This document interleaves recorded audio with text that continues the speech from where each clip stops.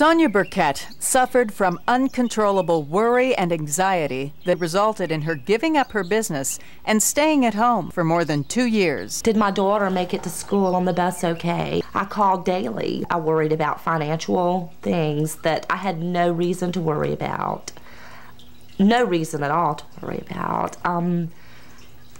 I worried about my family. I worried about just anything. I was just in terrible worry. Sonia suffered from generalized anxiety disorder, also known as GAD, a condition spanning well beyond everyday stresses. It affects over 10 million Americans and is characterized by persistent, uncontrollable worry, anxiety, and tension for more than 6 months.